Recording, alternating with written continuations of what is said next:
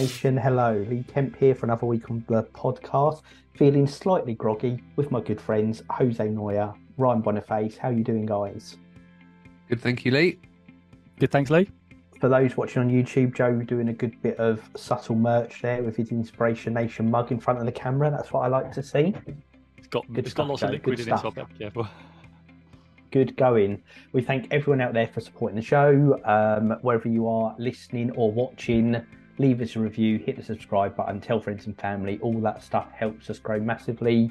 Follow us on social media at Listen to IN, Listen TOIN. And of course, Joe is everywhere. Just search for Jose Noya in Google, in particular on TikTok, @Noya_Inspiration Nation, and you can watch us recording live as a number of people are doing right now, and we appreciate you all for it. Lovely. Looks like George has joined. So, hello, hey George, how you doing? Not seen you for a while. How you getting on? Hey guys, some regulars. It's great. That's what we like to see. Annoyingly, this week when I'm not feeling great, it is my week for conversation this week. But don't worry, guys, I do have a topic, and this is a bit inspired by you, actually, Joe. Oh, so you sent us a video in the week. Oh, yeah. Of someone that we've had on the show a couple of times now, Mr. Mark Drager, great guy.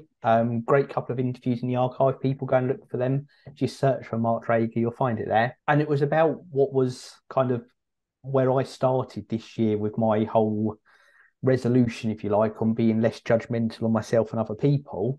And the video you sent, wasn't it? It was Mark Drager talking about the, successful it's the big people. secret, wasn't it? It was the big secret for success. That was what that's it. And he was talking about that, and it really obviously spoke to me, Joe, because that's what I've been looking at this year. So it's, his view was that the most successful people he's interviewed, people he's spoken to at conferences, people in his own network, that lack of judgment, it wasn't something they necessarily articulated to him, but it was something he observed in people, was a key to success in decision making, driving things forward, not wasting energy. Loads of great stuff on there. I'm not just going to repeat his video, but you know what? This is something I've been looking into this year, and I found it really useful myself. And first is not judging myself, not worrying about that judgment, freeing me up for making decisions faster because I'm not worrying about that. But the key to not judging myself was consciously not judging other people, not thinking a negative when someone does something, giving the benefit of doubt, presuming there's a good reason behind it, not worrying what someone thought of a conversation or not doing that analysis myself. I found it really liberating this year. I spoke about it loads of times on the podcast. So I just wanted to dive a bit deeper on that. So done a bit of looking after you seen that video, Joe, and I found an article on Psychology Today that actually lists, it gives 10 reasons, if not 10 benefits for not judging people.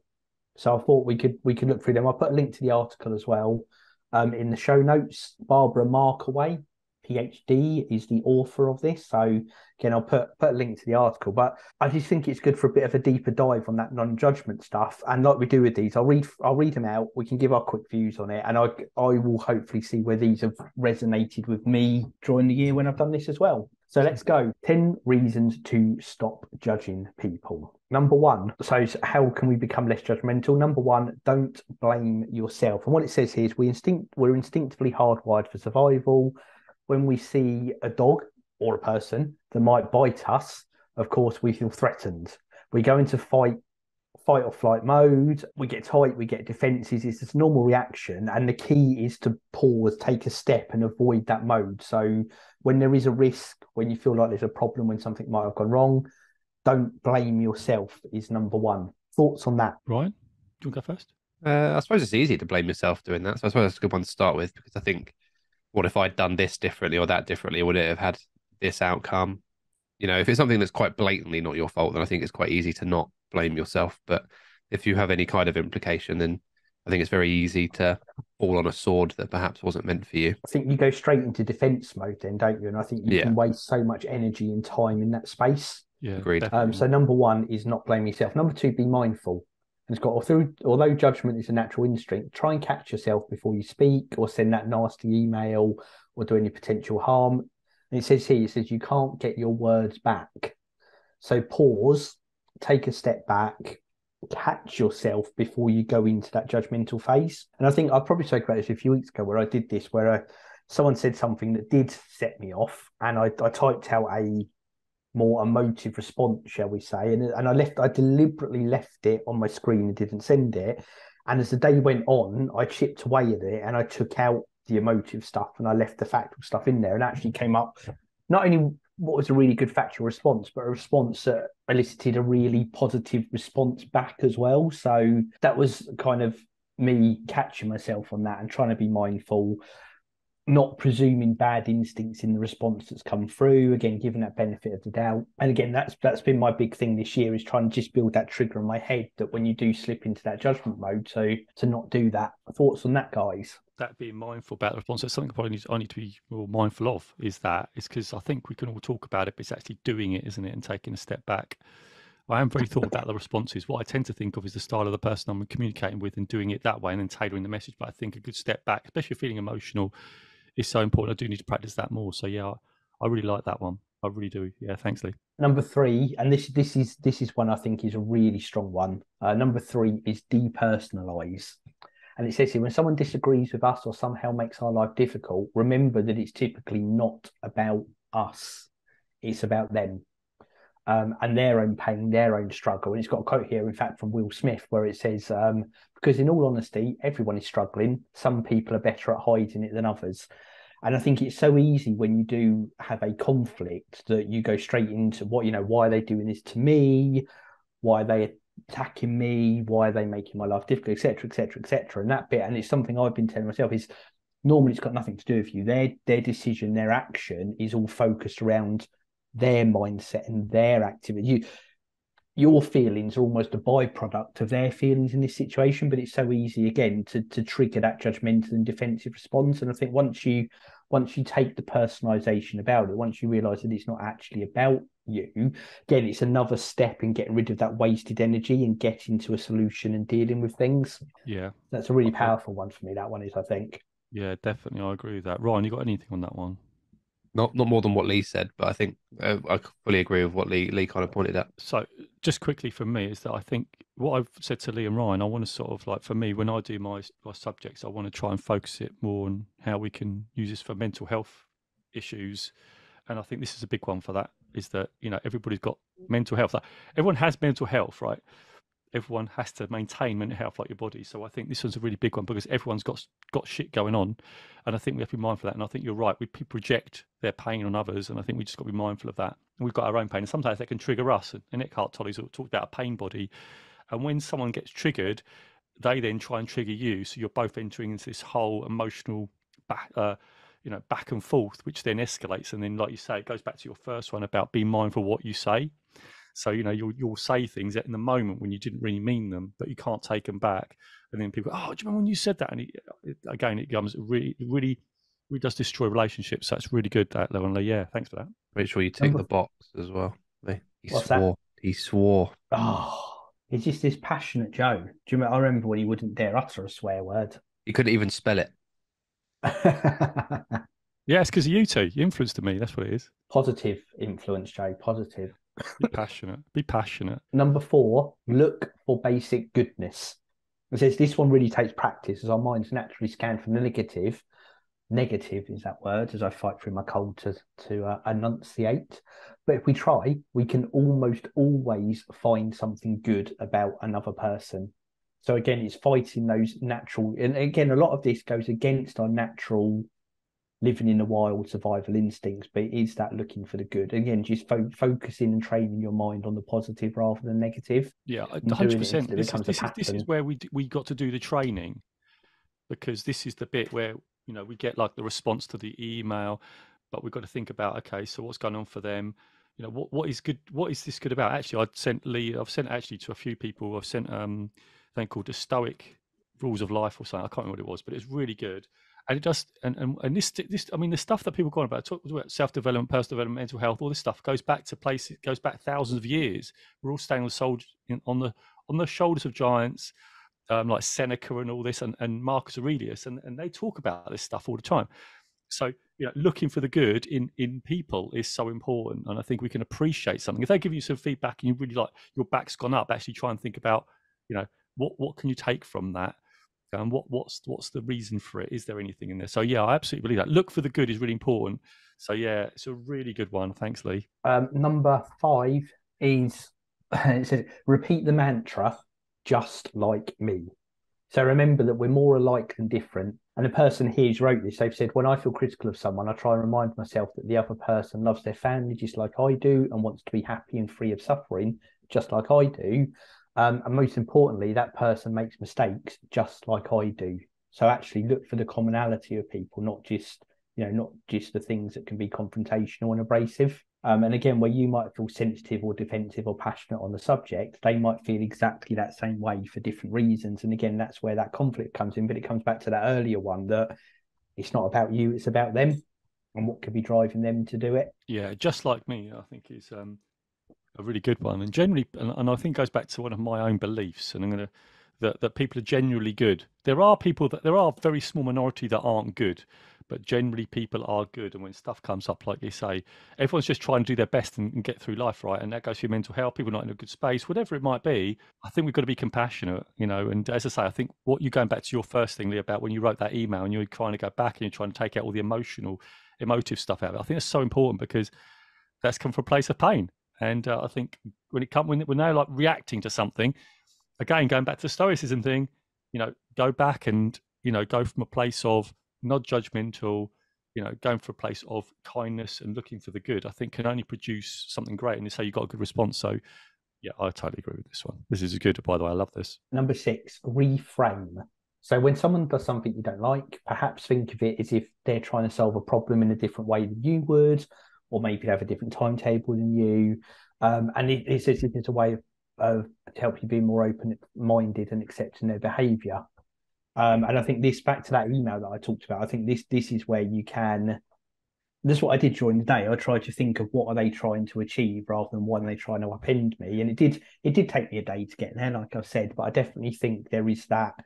Look, what if they are trying to do a good job, if they are trying to do a good thing, if they are trying to be a good person, whatever the situation is, then what's the positive reason they're doing what they're doing than trying to, just see it as a counter to what you're doing, which is that, like you said, in reframing. Yeah, and for me, it comes from that intention bit. Usually people want to go. I think Lee, you've coined this one, and Ryan, I think you coined it because I think you've worked together closely.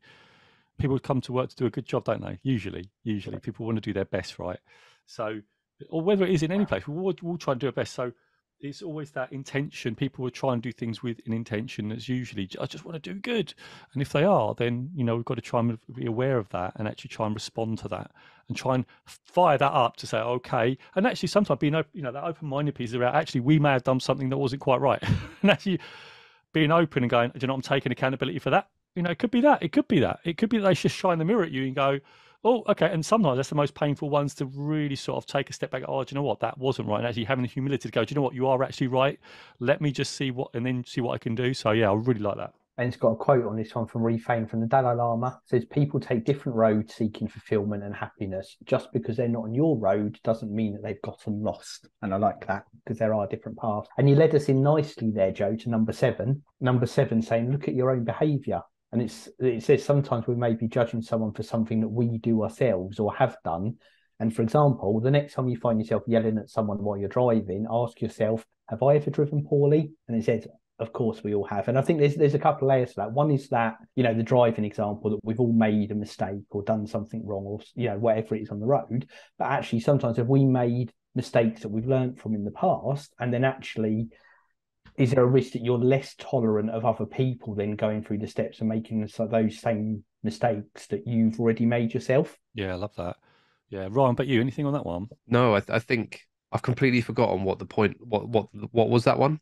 That was look at your own behaviour. So are you judging someone for something you might have done yourself? That was it. Yeah. So I think it's very easy to kind of go, that person's a donut for doing that. But 6 months ago, you were making the same mistakes, and you've only just learned how to perhaps not make that mistake, or to be aware of that mistake and kind of move around it. And I think, it's important to remember one of the earlier ones, which was just like me, right? Because you could still make that mistake, and just because it affects you from the other way around doesn't mean that you're perfect.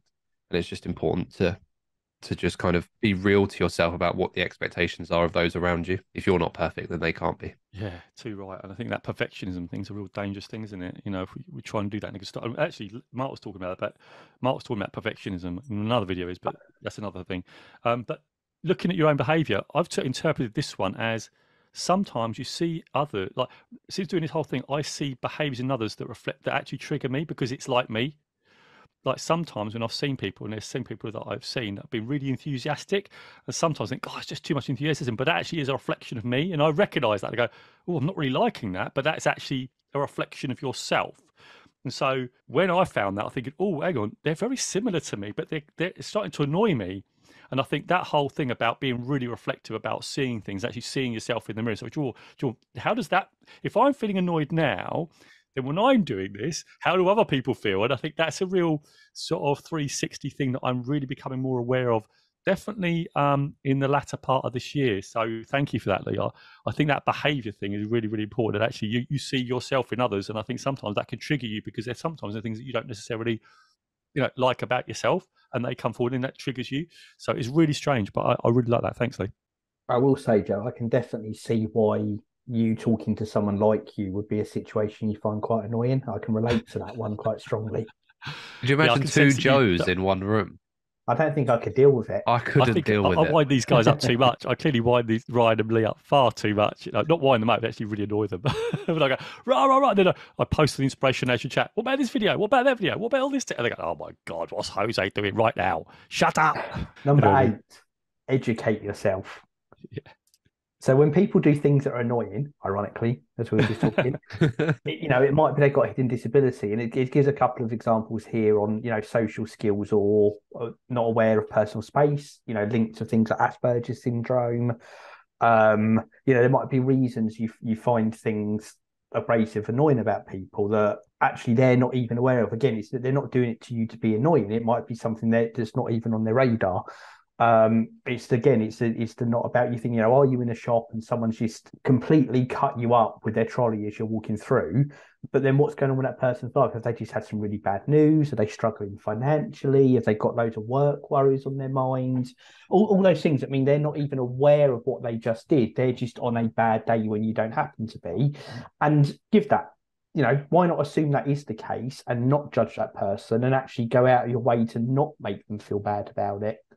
Which again is completely against those human nature fight or flight things, but that's a big part. And actually, I will say that behaviours in a shop is one of those things I use as a training method for myself on this whole non-judgmental thing. Were you saying that actually? Last night I went to see Avatar and was in, when you're in a rush and you go to pictures and you're in a rush, and I was at the till at Nando's, and usually I go, they say, no, who's next, whatever. And actually I was there, but, I usually say, let someone else go next. And then I just jumped in and I'm next, and I went back and I thought, I really should have let them go first, because it was almost like that feeling of, and that's that in my life, what was going on is that I needed to get out of there. But that person not necessarily realised it, but I could always almost sense that, hang on, what, whether I'm judging myself, going back to the judgment thing, or whether they did think that, who knows? We'll never know. But I felt bad because of it. And I thought, I should have done that. I should have let them go in before me. So this is where the training comes in, Joe, because don't presume they did judge you. Yeah. They didn't care. So this is where you've got to be you don't presume the judgment, and then you don't put out the judgment. So, and I've had a few situations like this where there are things where I would have threaded over an interaction where actually I'm like, no, I'm sure it's good. And it's tough to do, but it does get you to a very, very good place. Also, if you go into the pictures, was it 1926 or something? Oh, sorry. Nice. The Well movies. done. Oh, Nice. sorry, the Americanism. Oh, the cinema. I went to the flicks. I went to the flicks last night. I went to the talkies. It wasn't one of those with the guy at the front on the piano. You could hear the words and everything. Oh, is Ryan having a Christmas drink there? What you got? I've got a beer. Oh, do you know what? I'm going to tennis. I'd love to have joined you there, Brian. I love that. Educate myself. As I'm sick note, Lee, I'm just on water at the moment. Yeah, I'm just on tea. Just got my tea. I can't show you, but Lee does that when he does that when he's at the pub as well. Oh, I can't buy this round. Does he do that? Let's educate ourselves around Lee then. In fairness, he hasn't ever done that. Oh, bless him. I imagine Lee's very generous. Number 9, and again, this is where we've referenced this a few times, so it's already in our minds. Number 9 is give the person the benefit of the doubt. and it's got the wording on here, and this is similar to something we said on Samson as well. It says, someone once told me, no one wakes up in the morning and says, I think I'm going to be a jerk today. Most of us do the best we can with resources at hand and what's going on in the moment. And that is a thought. People don't set out to be arseholes. So what is the reason? Is it, stresses they've got going on, time pressures? Are they overtired? Have they got, is it something, Asperger's, autism, that sort of thing, where they're not even aware of whatever? All these sorts of reasons that can be why you are taking, again, a personal affront to the way someone's acting that's got absolutely nothing to do with you. And again, this is a non-judgmental thing. If we don't, back to your Nando's example, Joe, if you're not worrying about that judgment and not judging other people, and the person next to you is not judging and isn't worried about the judgment, and the next, and we all do it, so much animosity disappears from all these presumed issues that we've all got between ourselves. And that's a stoicism mindset. I know I'm going about stoicism a lot, because actually Ryan Holiday, who I was listening to in the video that I sent to you, says that if you're ever doing anything in the world, imagine that everybody's doing it, and then think about the effects of that. So there's no positive and negative. The positive is don't judge. And if everyone didn't judge, exactly what you said. If people judge, exactly, imagine that world where everybody does judge. So I love this, by the way. And also the other thing was about living it down. About probably 3 or 4 years ago, I had someone falling asleep in mine and my colleagues' training session, and we thought, God, how rude. And we was like, we was thinking, but actually behind this, and this is when we had to really start dialing that there must be something more going on than someone just falling asleep. And also, they suffered with a condition, but immediately when you saw it, they go at a late night, why aren't they prepared? All that stuff starts going on in your mind. And I think this is a really, really big one to give them benefit. And we did, like, a good few days, but we had to get people involved to say, well, is there anything more? We had to be really a sensitive conversation around it. But we all almost like first reaction was, what is going on? So yeah, a really good one, Lee. Thank you for that. And number 10, feel good about you. And I give an example here from someone they quote, Bream Brown, and they say, their quote is, if I feel good about my parenting, I've got no interest in judging other people's choices. If I feel good about my body, I don't go around making fun of other people's weight or appearance. And it says here, we're all hard on each other because we're using each other as a launching pad out of your own perceived deficiencies. And I think that is good. I think the happier you are about yourself, your appearance, where you are in life, what your approach is to things, etc., etc. And the more comfortable you are about you and what you're doing and how you do things, the less you are looking at what other people do. And again, it's an outward-inward thing. If you're happy about it and you're confident in what you're doing, you're not worried about what other people think.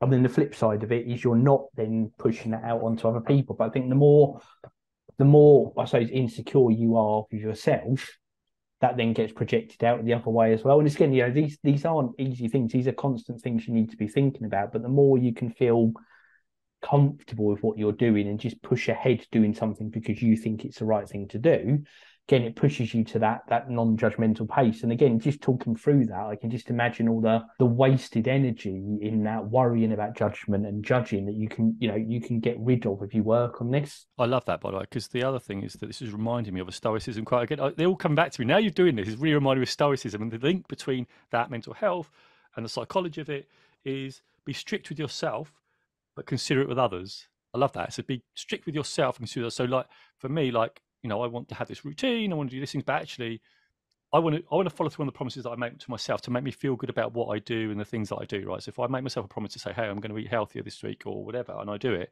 I feel good about myself.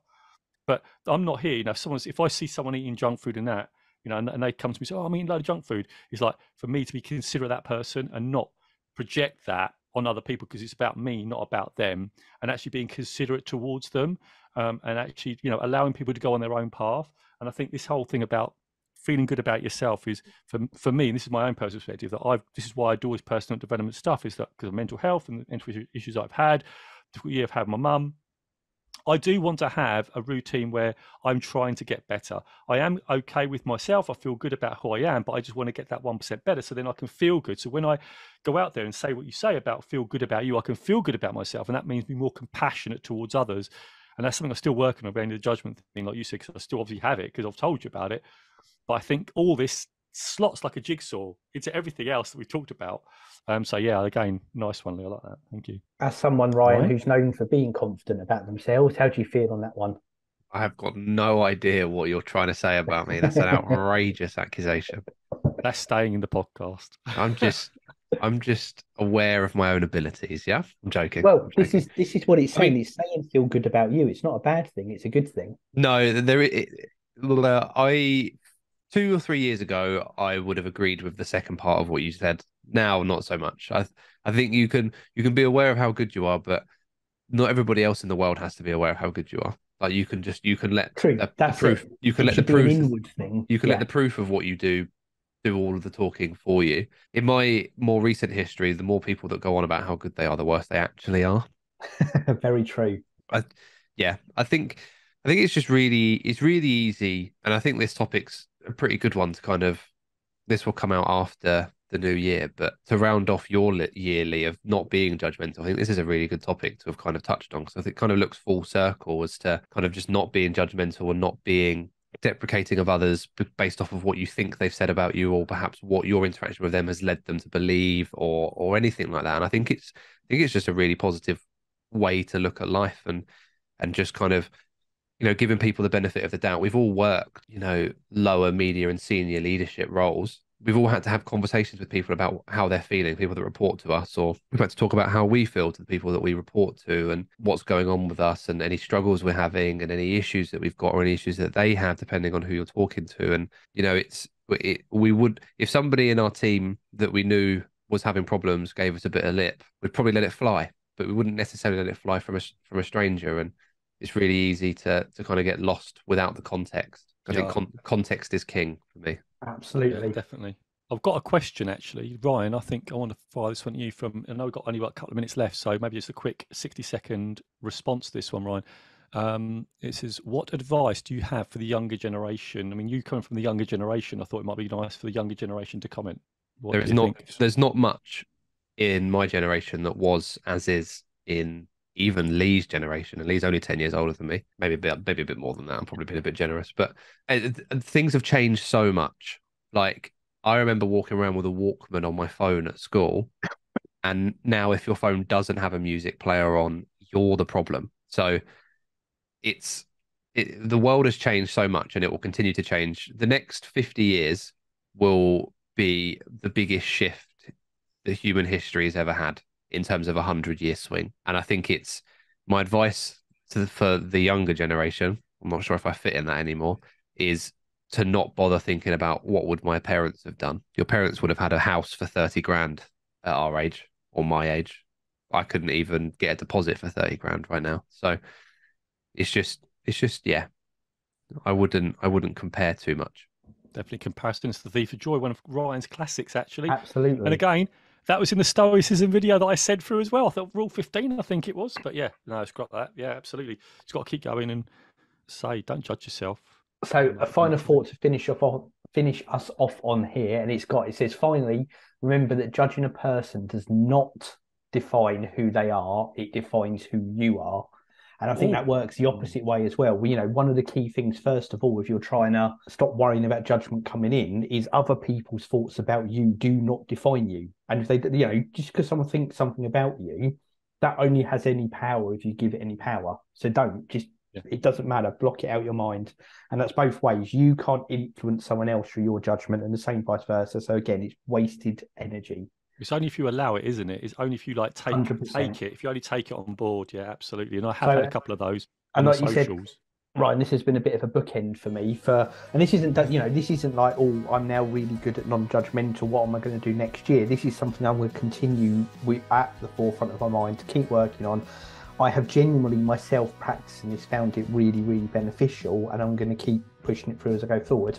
Right, we were on a tight countdown here on our clock, so I'm going to say social media at Listen to IN, Listen TOIN. Head over to inspirationnation.org.uk. If you like what you're hearing, leave us a review, hit subscribe, hit that 5-star button. It all helps us with the algorithms. Tell friends and family. We appreciate you all out there. And for the final time in 2022, I will count us down. 3, 2, 1. Inspiration Nation. Catch you guys later. Let me know what your biggest takeaway is from this conversation. I'd love to know. Put it in the comments below, and I'll respond to every single comment, because that's the commitment I make to you in this community. Also, don't forget to subscribe right over here, because we need you to build this Inspiration Nation community, to get the podcast out there and to help other people for free. And also don't forget to hit that bell right over here, because if you hit that bell, then you're going to know when another videos go live. And don't forget to check out these videos right here next to me, because those are other podcast episodes that can really help you out. I really appreciate it. And lastly, don't forget to check the newsletter. The link is in the description below. That's where I can talk directly to you without through the YouTube, throughout the social, because you can have a direct communication channel with me through the email, and you can get to know everything that's going on with Inspiration Nation, ask me questions, and even give me suggestions on what you'd want us to talk about next. So I'd love to see you in the next video. So please click on those links. Please follow through. Please, let's get this community building. I appreciate you. So until next time, I'll see you in the next video, Inspiration Nation, and I'll catch you guys later.